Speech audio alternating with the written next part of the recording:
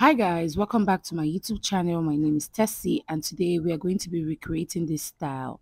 When I saw this style on Choma Good Hair, I fell in love with it and I decided to make one for myself.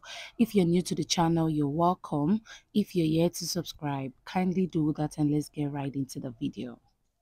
So guys, to make it easier, I'm going to be working with a pattern paper which I folded into two. So we are cutting the front. So from the waist, I came down to the hip line. So the hip line is 9 inches, which I connected it into a straight line. Then I indicated this as my waist line.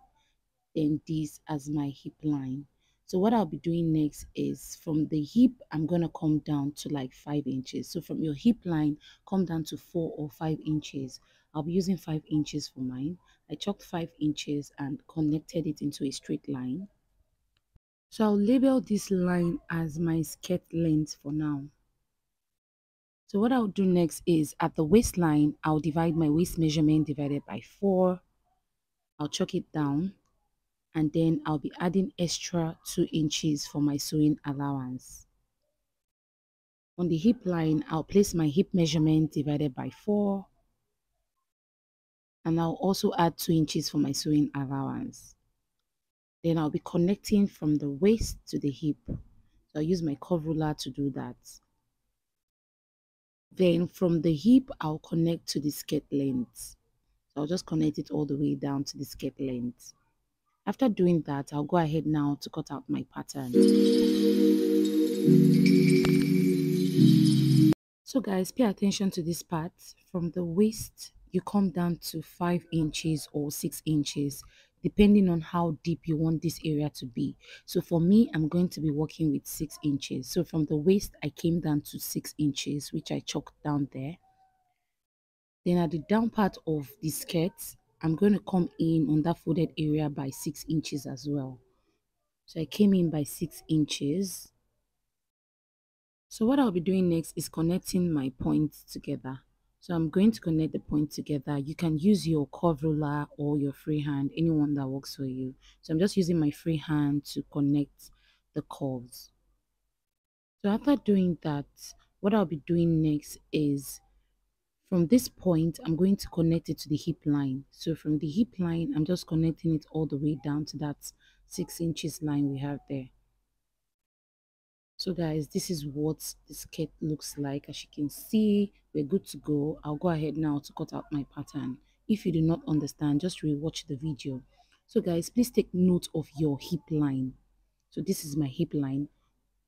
If you open the pattern, it should look like this, as you can see. And at that point, I have my hip line. So that's where the gathers will start from. So for the back, I folded my pattern into two. Then I'm going to be chalking my zip allowance, which I'm using 2 inches. So I'm chalking 2 inches all the way down. After doing that, I'm going to connect it into a straight line. Then I'll label this as my zip allowance. After doing that, I'll place the front on the back after the zip allowance. Then I'll pin it down to hold it in place. After doing that, I'm just going to connect from that zip allowance. I'm going to trace it all the way down. So go ahead, trace your line. So the only difference between the front and the back is just the zip allowance. After tracing, I'll go ahead now to cut out. So guys, after cutting out my pattern, this is what it looks like. As you can see, I'm just going to label these as my back pattern and also label these as my front pattern. So guys, this is what the skirt pattern looks like, as you can see. So guys, what I'll be doing next is using my pattern to cut on my fabric. So for this tutorial, I'm making use of a cotton fabric. You can make use of a crepe depending on your choice, and you need 4 or 4.5 depending on how full you want the gathers to be, but I'm working with 4 yards. So I went ahead to fold my fabric into two, placed my pattern, and I'll go ahead now to cut.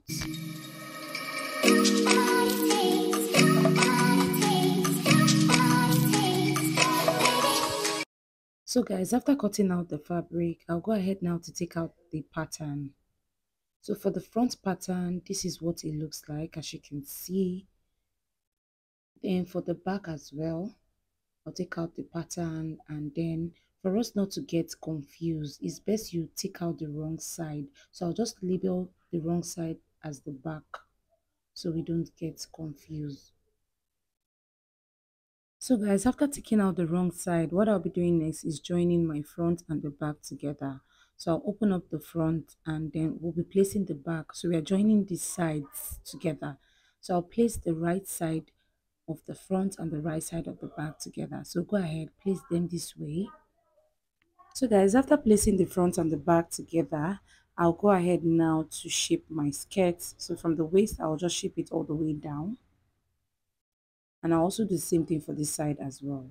So guys, after shaping my skirt, this is what it looks like. Next thing is to cut out the band. So for the band, I'm going to check what I have from the zip allowance all the way down to the other end.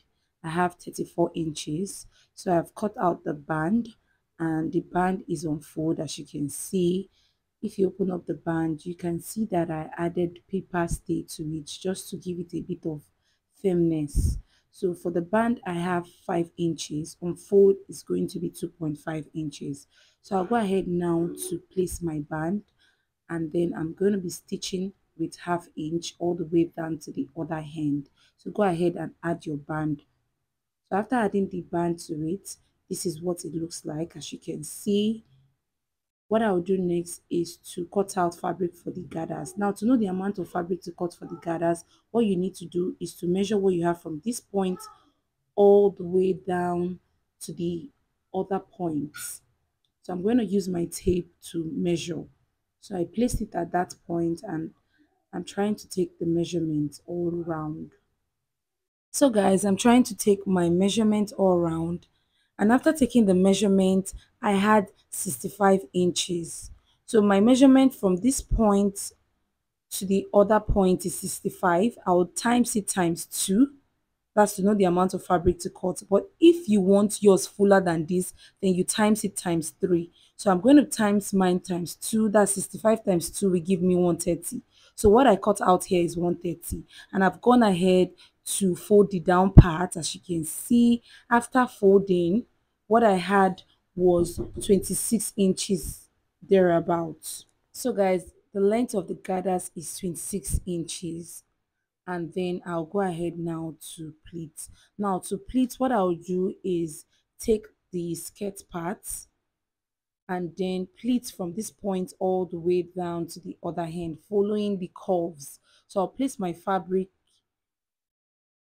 right side facing each other, then I'll go ahead now to pleat. So I'll pleat it little by little, following the curves. So go ahead, pleat following the curves, attach it to the fabric, and then you stitch it all the way down to this point. So guys, after pleating and stitching, this is what it looks like. You can see how curvy the pleat is on the skirt, right?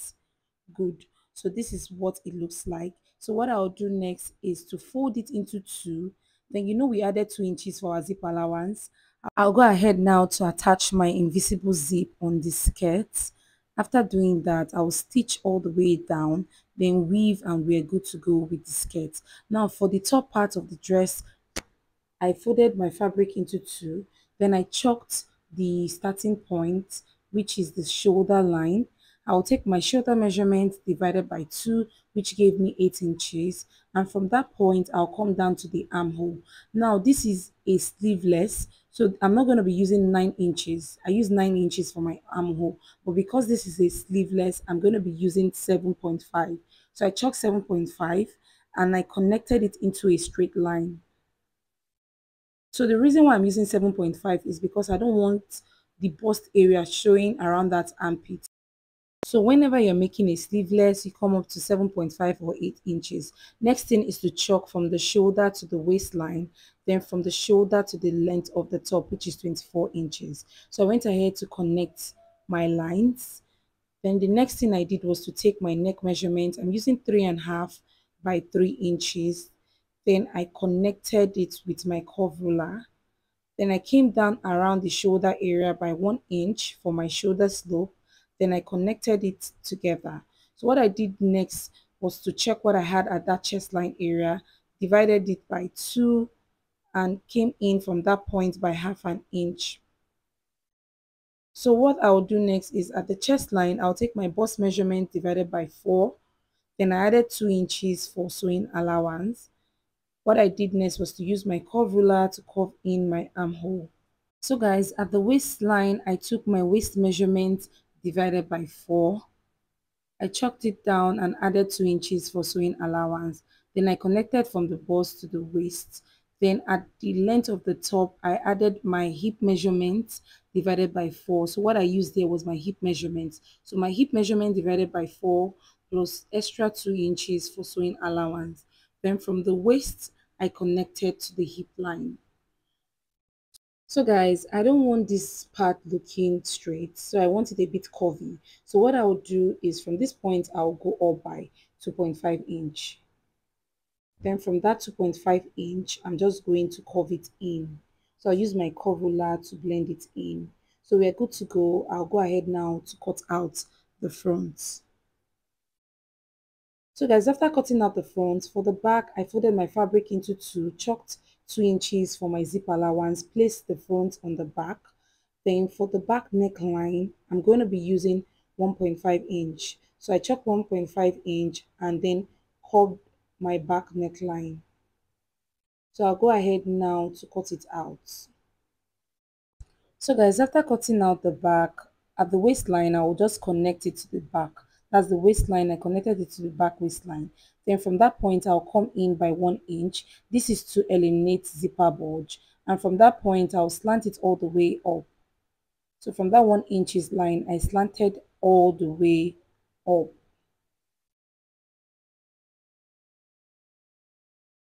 Then from that point, I also slanted all the way down. So we are good to go. I'll go ahead now to cut out the zip allowance and notch my zip allowance line. So guys, the next thing to do is to cut out facing. So I folded my fabric into two and I placed my back on it this way. Then I went ahead to cut out the facing. You also cut out the facing for the front as well.